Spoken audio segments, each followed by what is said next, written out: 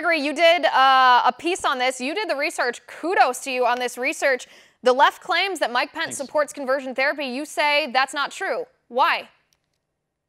I'm not just saying it's absolutely untrue. I know it's absolutely untrue.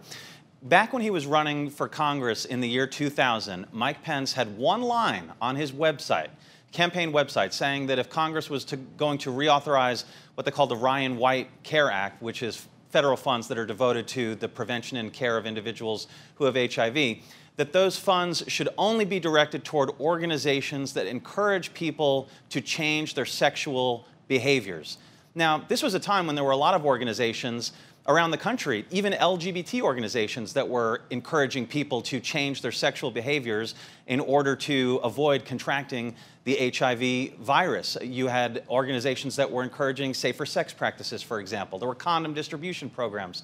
Now, the left latched on to this one line from 19 years ago and has turned that and spun it into an allegation that Mike Pence supports conversion therapy, that he supports electroshock therapy to shock the gay out of people, and that he just, at his basic core, has a problem with anyone who happens to be gay.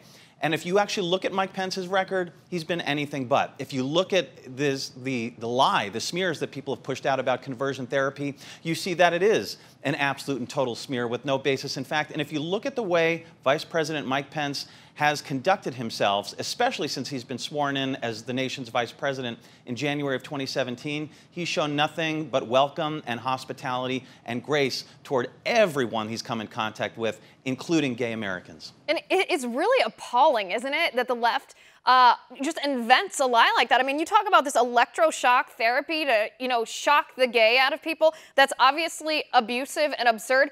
Did the left literally just make that up completely? Did they cut that out of whole cloth? Where did that come from?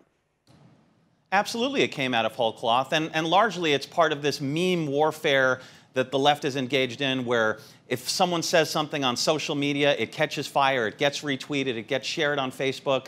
No one bothers to check what the facts are. Certainly no one bothers to even do research into what the allegations are. And then over a period of time, and it doesn't even take much time, these things just come to be accepted as fact. And I'll give you a great example of this.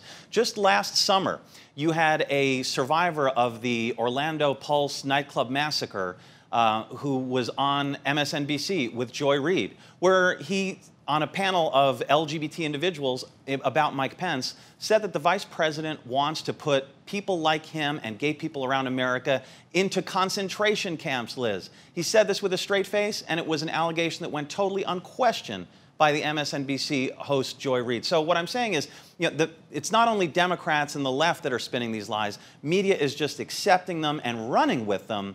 And in the process of all this, a good man, a decent man, Vice President Mike Pence, is being unfairly smeared.